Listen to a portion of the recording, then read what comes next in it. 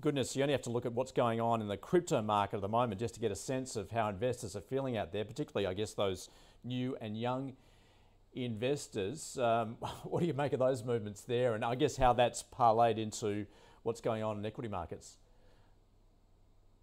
Yeah, morning. It's really interesting to see what's happening in the crypto space. It is certainly cementing its position as a leading indicator of retail investor sentiment, and seeing what's happening to growth stocks in Australia and abroad.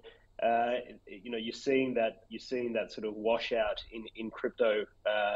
Picking up pretty aggressively over the weekend, seeing Bitcoin drop to about 17,000 US from a high of well in the $60,000 range. So it's pretty brutal. It'll be interesting to see what happens this week.